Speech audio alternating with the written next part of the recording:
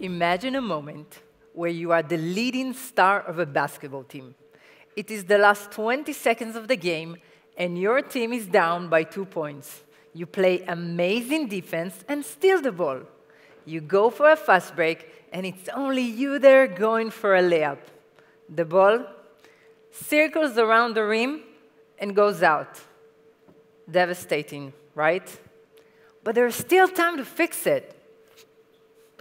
I'll need it back. Well, what if I told you that after you miss that shot, the first action is not a physical one, it's a mental one. And it all depends on what you say to yourself once you see the ball is out. Our ability to recover from a bad moment and how fast we do it is much dependent on the way we speak to ourselves. In the most challenging moments in life, positive self-talk and strong mantras can help you become your own inspiration. I once was that basketball player. If you opened up my chest when I was in high school, you wouldn't find the normal heart. Mine was round and orange, and it was bouncing up and down my chest. But when I was 24 years old, I woke up one morning, and 2 hours later, I was completely paralyzed from the chest down, almost 70% of my body. In the hospital, the doctor discovered I suffered a rare condition called spinal stroke. In the first few weeks, I was lying in bed, and there is only one thing I could think of. My life is over. Who am I if I can't be that tall, strong, fast, and determined basketball player? But this is not a sad story, and not an heroic one either. It's the story of each and every one of us when we are facing challenging moments in life. You might think my story is inspiring, but please don't give me that credit just because I'm in a wheelchair. The real inspirational story is how I get my children to bed by 8 p.m. Now that's inspiring, right?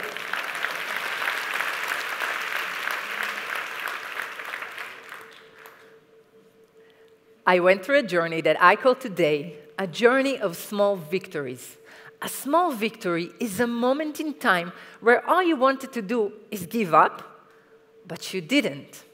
And the long journey of rehabilitation was full with those small victories of believing that I own my own strength and finding the right words to navigate through the pain of what I lost towards the things I can still be. Believe me that this tunnel was so dark that I had no vision of that famous light. But I kept on going in the dark, convincing myself that I hold the flashlight and that the journey is as important as the end point. We all have moments where we feel powerless. When we go to bed at night and there is only one wish in our heart, please make it go away in the morning. We might be able to wish away headaches, but not wheelchairs. And there are times we all have a metaphorical wheelchair by our bed when we wake up in the morning. Time out. I know I just sounded like a really, really, really long cliche. But let me tell you something about cliches. When a cliche becomes the way you act, it stops being a cliche and it starts being a way of life. So let's go back to that final layup you all missed a few minutes ago and to that split second you were watching the ball go out. What goes through your brain right now? Is it, let's go, I can do it, or what a loser, this game is over? The same can happen after a bad business meeting when there was a lot of money on the table, but you didn't get the deal done. In 15 minutes, you need to show up for another meeting. So, do you show up thinking about what you just lost or with the motivation to win the game? It's a choice and it's up to you. So, how do you go from wanting to give up, from feeling sorry for yourself, from believing life is over, and believe me, I was sure mine was, to actually achieving a small victory? How can we end this internal negative loop? Telling myself life is over left me with no hope and no reason to get out of bed in the morning. But I couldn't stop thinking about that basketball player inside me, never giving up, no matter what. So I started repeating in my head, life as I knew it might be over, but I'm still here. I mean, life isn't over. And there you go. Hope has revealed itself. Self-talk is a muscle that we can train. I was lucky. I had 15 years to train it. And the first step is listening to that voice in your head. If I placed a microphone and we could all hear what's going on between your ears, what will we learn about you? Try to write it down, make a list. Is it a negative list? I'm not good enough, smart enough, I'm never gonna make it. Then ask yourself, is it all true about me? Probably not. Will you ever talk like that to a child, to the child you once were? Probably not. And that child is still there. Second step is to find your own mantra. Some people need just one word to become their on-off switch. Some use a line from their favorite song or a movie. Try to understand what works best for you. And the third step is to practice it and repeat it. I mean, repeat it and repeat it. Life isn't over. You can even write a note, put it on the refrigerator door or in the toilet, depends where you spend more time, right?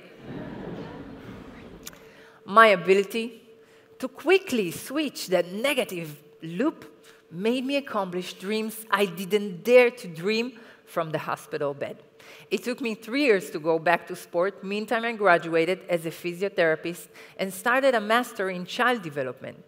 I started playing wheelchair basketball knowing it's going to put my heart in the right place. I took up para-rowing in 2010, and I've been on the podium more than I can count, including the world title in 2015 and a bronze medal in the Paralympic Games in Rio. I got married.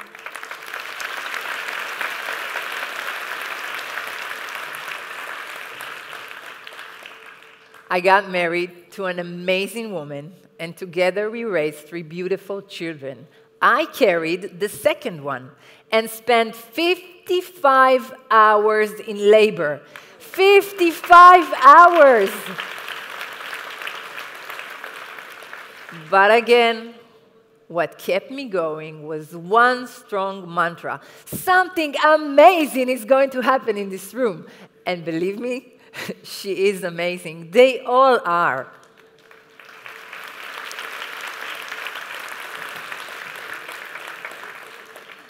The last story I want to share with you takes me back 18 months ago. It's the summer of 2021. The world is still facing COVID-19, but the Olympics and Paralympic Games are going to happen.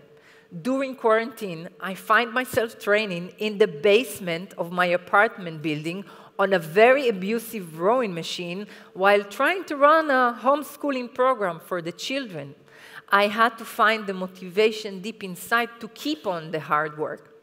So I had to find the right mantra. And on those long hours in that hot and humid basement, I started repeating in my head, I'm strong, I'm fast, and I'm determined.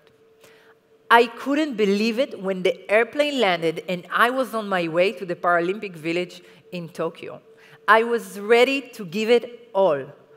But as in all good stories, you need to have some drama. So after my first and very good race, the race that qualified me to the final, my result was canceled because one element of the chair that I'm using in the boat did not comply with the regulations. I was mad and disappointed because I've been using that chair for 18 months, with no complaints, and now I'll have to change it? Just imagine, I'll tell you to run half a marathon in someone else's shoes.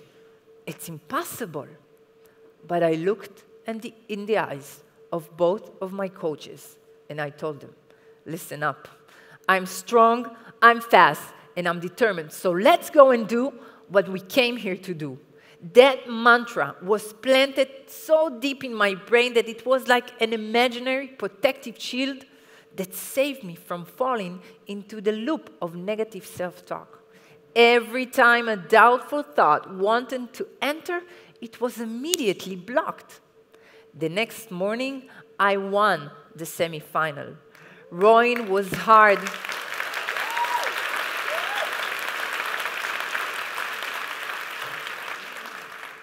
Rowing was hard and painful, and I had to use painkillers just in order to get in the boat again for the final. I was fighting for a medal in the worst weather condition and a very inefficient setting of the boat, of the chair in my boat. My back was aching and my body exhausted, but I knew in that moment that I'm strong and I'm fast and I'm determined, and I crossed the finish line second, winning the silver medal.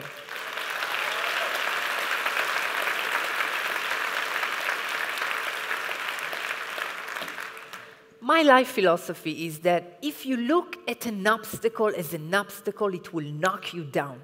But if you look at an obstacle as a challenge, you will do your best to overcome. Our ability to recover from a bad moment and how fast we do it is much dependent on the way we speak to ourselves. In school, in business, in everyday life. Choose your mantra. Practice this self-talk muscle. It's going to come handy exactly when you need it. Thank you.